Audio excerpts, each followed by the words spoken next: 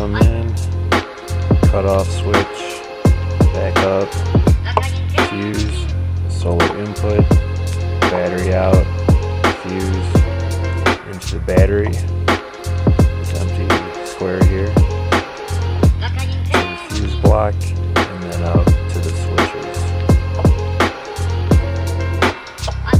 I'm going to roughly wire this up to a battery output.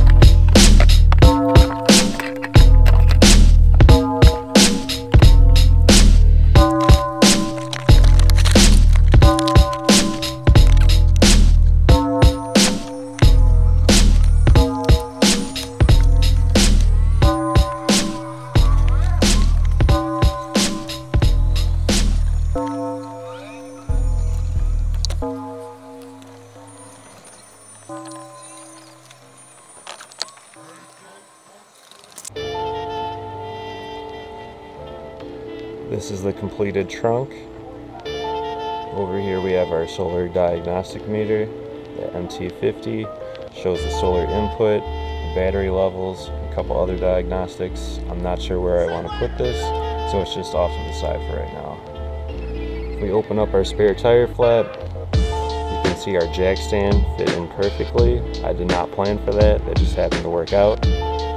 Over on the left side, I have the head for my solar road shower by Yakima. The big red switch is the cutoff for the PV panel. Next we have two dual USB charging ports. Next to it again, two dual USB charging ports. And the last set of switches is for two 12-volt ports to run an air compressor or air pump. There's also a switch right above the solar cutoff switch, which runs two USB ports that are always on up front to run the dash cam. Let me fold this back.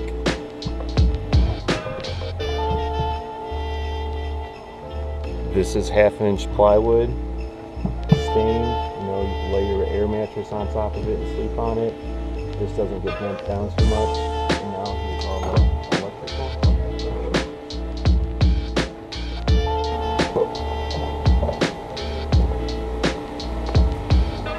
Solar comes in, cut off switch, back out, fuse, solar in, solar out, fuse to the battery to the fuse block to the switches.